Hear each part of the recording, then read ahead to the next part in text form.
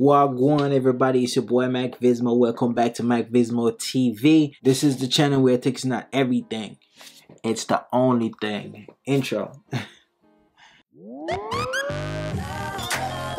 Alright, so today's video is called If You Don't Know, Now You Know. This video is about me letting you know that your iPhone can scan documents. I don't mean no little take photos and scale the size and try to figure out to square it up. No, like literally take documents, scan it, scan the whole thing. Since iOS 13 has released 2 years now, but I don't know if a lot of people know this. I'm always on the market for a scanner, mobile scanner that will scan documents the right way and give me a PDF copy. So I always procure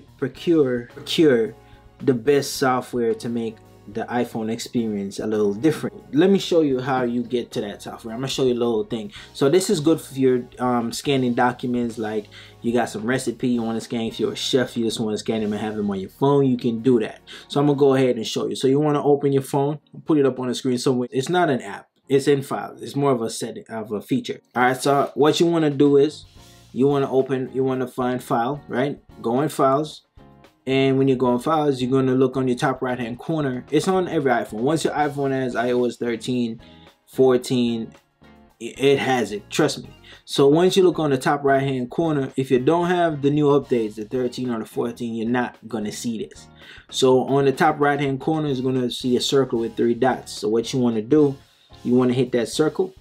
As you can see, it gives you the option to scan documents or connect to servers. So what we want to do, we want to scan documents. Once you open that, it will pretty much, it's going to try to find every square that's everywhere just to take a photo of it. It scans it. So I always recommend, if you're going to do it and get a nice scan, just have the paper over a black surface or a darker surface, because you get the white is highlighted better. So this is great for if you have recipes and documents you have to send out on the go. On the top of your screen, there's like a 3 circle. I like that. Like, it looks like a biohazard circle. I don't know why it looks like.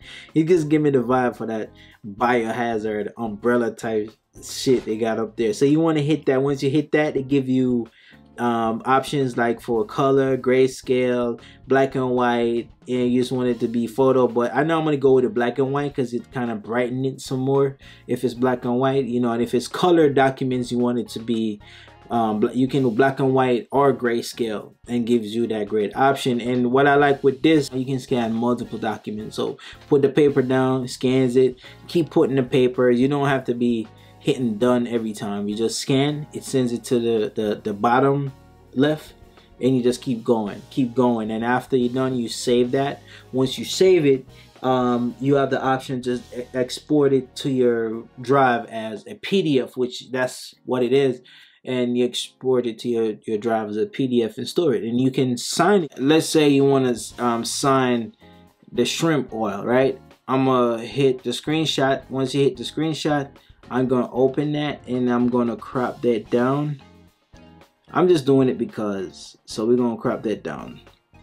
So once you crop that down, on here, if at the bottom right hand corner there's a little plus sign, you can hit that plus sign, and as you see right here, we have text, signature, magnify. And so we're going to add signature. So we're just going to boom, and it gives you a dark screen for you to just sign. So I'm just going to write MV.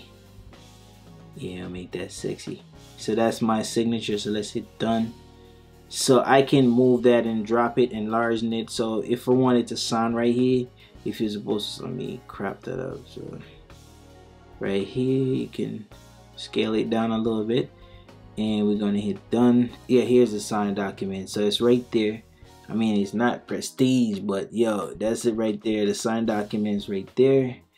You can be creative and do it how you want to, but once you want to sign documents, this will allow you to sign documents. So y'all, really cool feature that I show you that your iPhone can do. If you never know, now you know. So y'all, guess what? I'm gone.